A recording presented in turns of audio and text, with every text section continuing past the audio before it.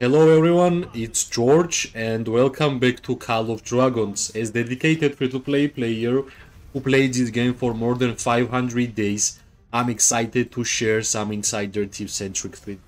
As you can see, we are fighting in a Supreme statue which is 2 hours long, and I think it's a good indication how you are actually working in the team, simply because whenever you are playing statue, you only can run one legion per time, which is really important, especially for free-to-play players, simply because tier 5 players won't gonna have chance to hit you with 5 legions.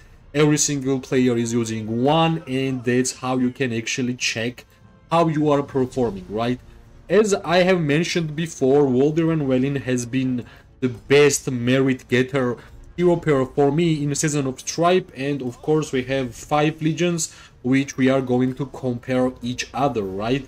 I like mages simply because I think having longest range in the game, it actually helps you a lot.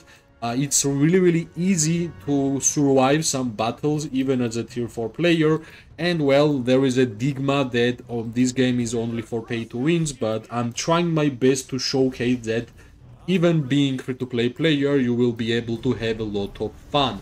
Of course, in terms of targets, whenever you are fighting with these legions, every single troop type have different targets, right? For example, right now, unfortunately, my main target is Goresh and Skullghoul, and in terms of new infantry, I think there is like always a question, right? New infantry will be better than Goresh and Skullghoul, or how the tier list will actually be panned out, right?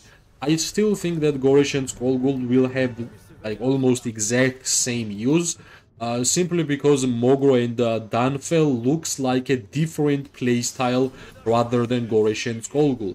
And I think in general, like I like the Mogro skill set in terms of damage and in terms of HP reduction, which I think can be amazing, especially against infantry heroes, right? So sometimes I think that new infantry heroes are coming out to counter Goresh and Skullghoul, but we are here, we're gonna see everything with our own eyes, and I'm really interested if Goresh and Skullghoul will be with the same popularity, or Dawnfell and Mogro will change the tier list of infantry players, right?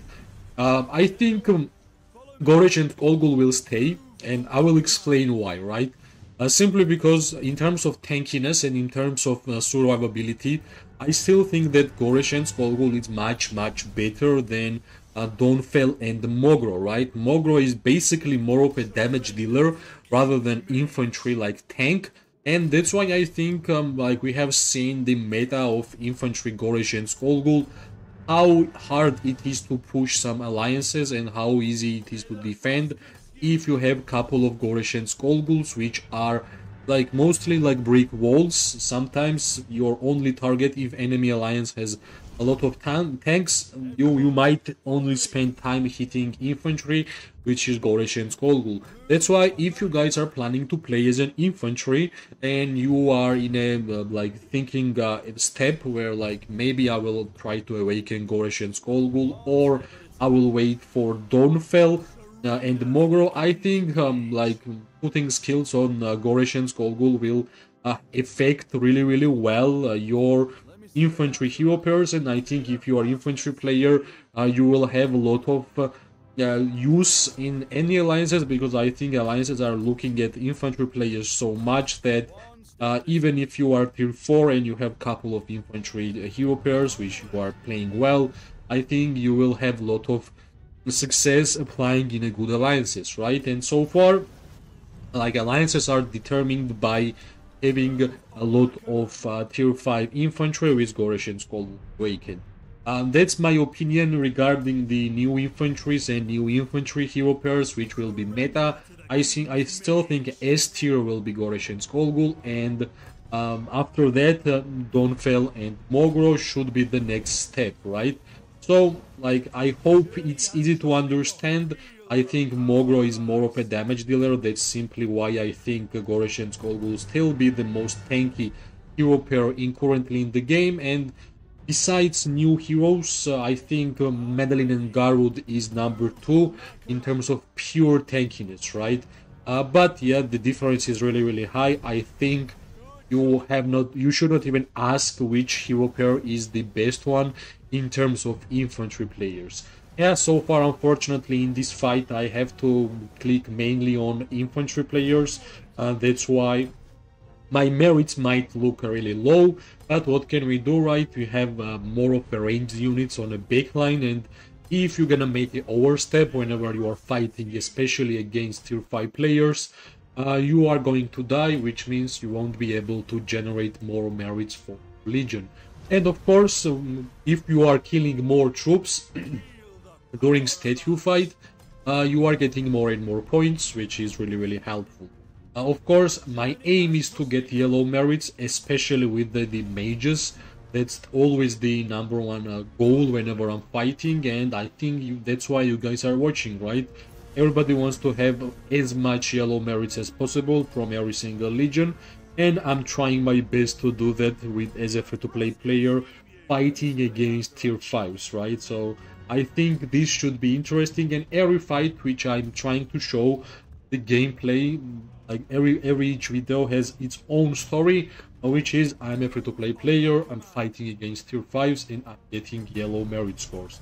And that's the general like a type of content I'm trying to show, that even if you are not spender, I'm pretty sure you will be able to get merits and you will be able to have fun if you are making some correct decisions inside the game, right?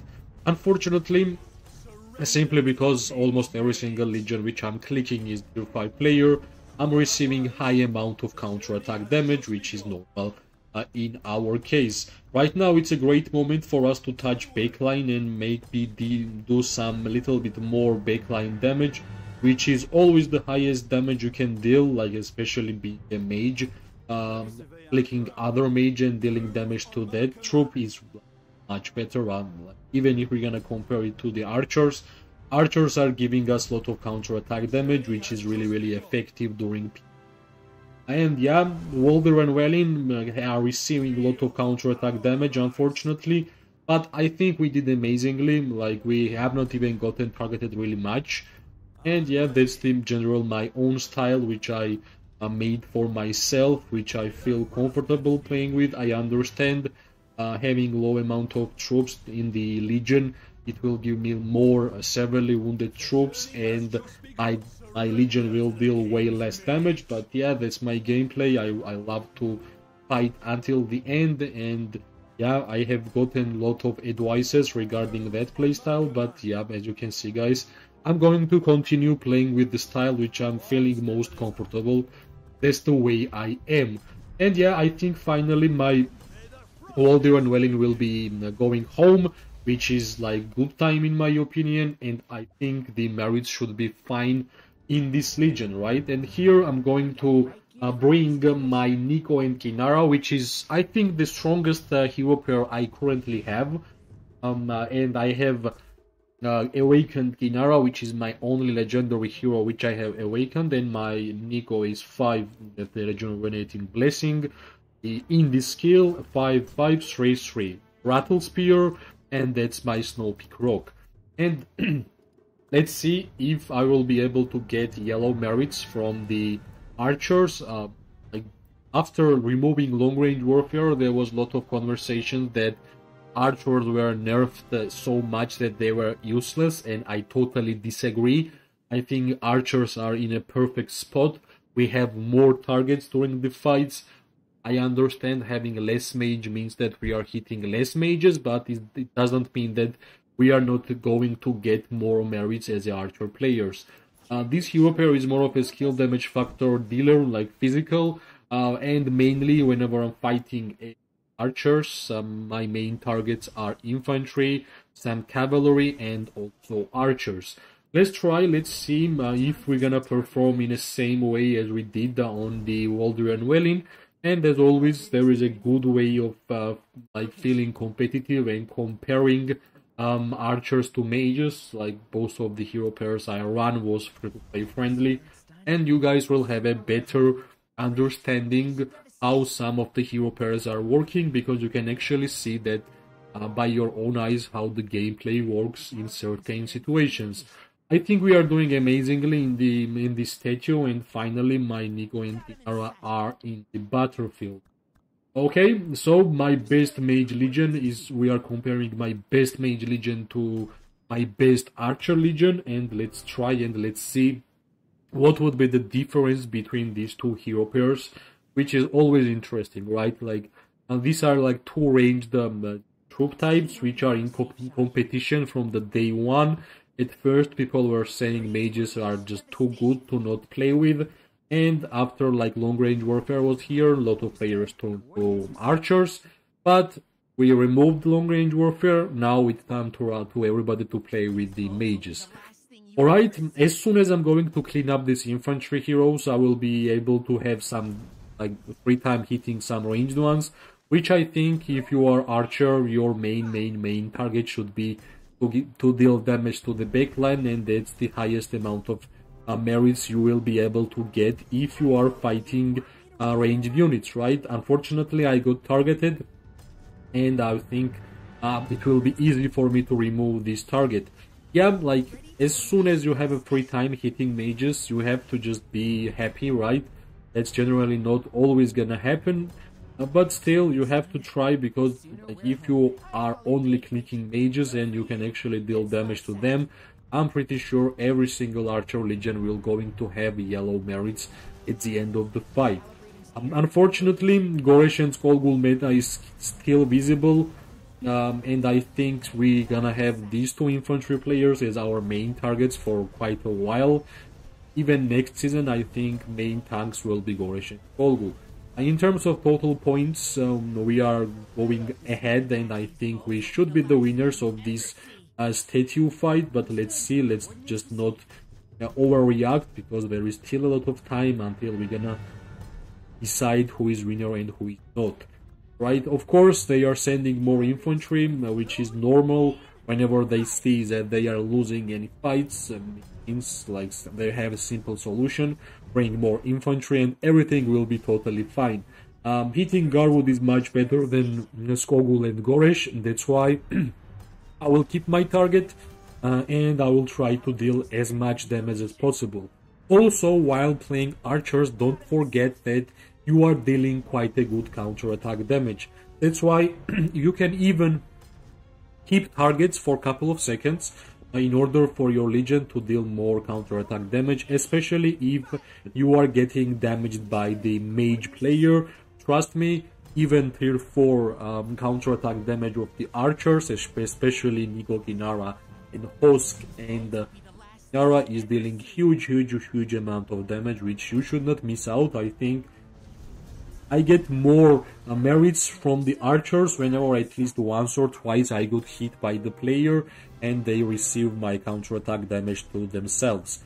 It's amazing that they are moving forward and I have some kind of free time hitting enemy backline, but yeah, as soon as I move one step forward, straight up, I'm getting targeted, and I'm pretty happy, because even if they will deal damage to my legion, well, they will get damage to themselves. That's the trick about archers, right? You can be a really tanky troop type, which is not only a physical damage dealer, but also a great tanky legion, which is dealing damage by simply hitting counter-attack to enemies back.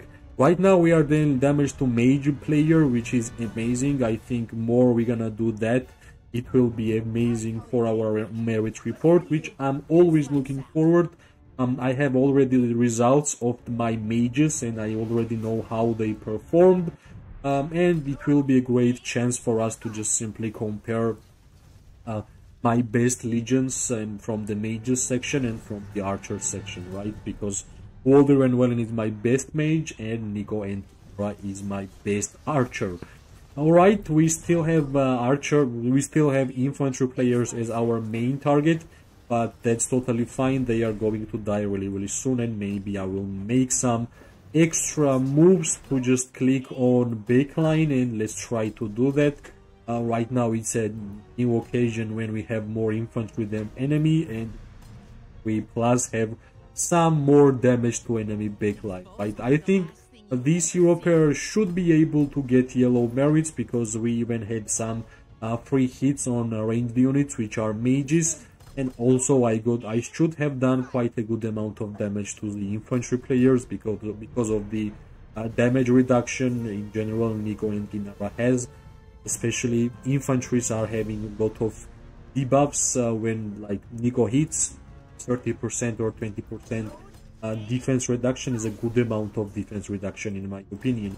I think right now we have low amount of troops and we kinda have to be more aggressive, like moving forward inch by inch, which means we might get targeted, which is totally fine. I think right now is a great moment to just go home because our legion is that low, right? So right now we can already compare Walder to Wellin. We can compare Nico and Dinara, and well, simply because Phoenixa is dealing more damage to multiple legions, and simply because Walder is dealing damage to 3 nearby legions, that's the main reason why I think mages are doing better. Like, for example, Walder dealing damage to 3 nearby legions. Lilia should be also amazing in Season of Stripe because Awakening Scale is dealing damage to 2 nearby legions. So any mage which is dealing damage to multiple legions should be quite good in Season of Stripe. I'm always trying my best to showcase as much PvP gameplay as possible in Call of Dragons, and I hope guys you are enjoying it, right? If you are, press like, subscribe, comment, share. It always gives me more and more motivation to make more videos for this game. I wish everybody amazing morning, day or night, wherever you are. We are going to see each other soon. Bye bye and good luck.